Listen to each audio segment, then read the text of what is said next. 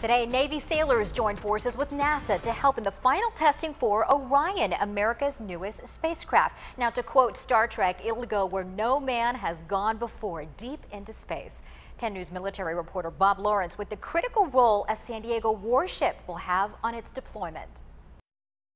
The base station back here is actually going to be where we bring it in and cradle it. Senior Chief Justin Miller on board USS San Diego is talking about this. America has a new spacecraft. NASA is once again planning to go into space, but well beyond what it did before. We want to go out to places we've never been, like Mars, maybe experience some things on an asteroid that we've never done before, and just learn more about our solar system and our planet. But when Orion comes back, NASA will take a page out of its past.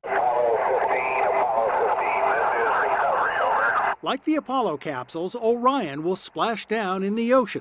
That's where USS San Diego comes in. The way we used to recover the Apollo capsules was via helicopter. Well, the new capsules are heavier and larger, and so the helicopter isn't an option. The San Diego, like its sister ship, the Green Bay, seen here last May, can lower itself in the water. The idea is to guide the Orion capsule into the ship's well deck, capture it, and then pump the water out. That's what NASA and the Navy are doing, literally writing the book on how to get that done.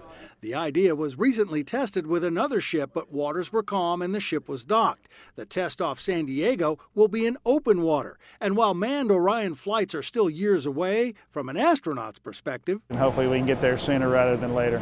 the first at-sea recovery test on board USS San Diego is scheduled for next February. And if all goes well, the first flight of Orion is scheduled for September 2014. Bob Lawrence, 10 News, Naval Base, San Diego. And rockets built in San Diego helped launch America into space. The last recovery of a capsule at sea by the Navy was in 1975.